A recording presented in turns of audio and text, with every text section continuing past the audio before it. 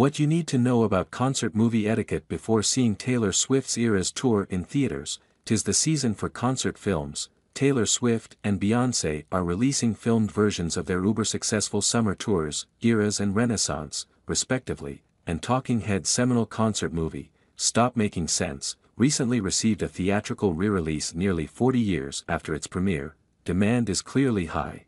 Swift's movie, which debuts Friday, even surpassed $100 million in advance ticket sales a week before her film hits theaters, said AMC Theaters, which is distributing the film, but a concert film poses new questions for moviegoers used to sitting down and staying quiet. Are you allowed to get up out of your seat and dance? What about singing along? How do you react to your fellow moviegoers who ask you to sit and pipe down?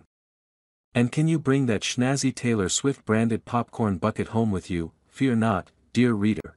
We have answers to these and more questions, so whether you've got tickets for the Eras or Renaissance concert films or Stop Making Sense, you'll be ready to enjoy great music without worry. Do, sing and dance. Yes, it's more than okay to leap out of your seat, bust a move and sing like you're the one holding the mic during the Eras film, per AMC Theaters, which released its own guidance ahead of the film's premiere.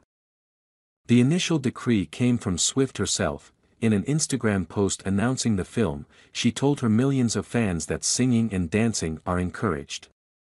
And few dare disagree with Ms. Swift. Even the indie chain Alamo Drafthouse, which prides itself on a quiet, phone-free film-going experience, is welcoming fervent fans who plan to get a little rowdy, within reason.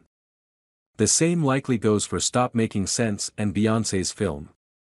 When the music is that good, and you finally have a crystal clear view of artists you'd otherwise have to pay hundreds to see, it's natural to want to sing.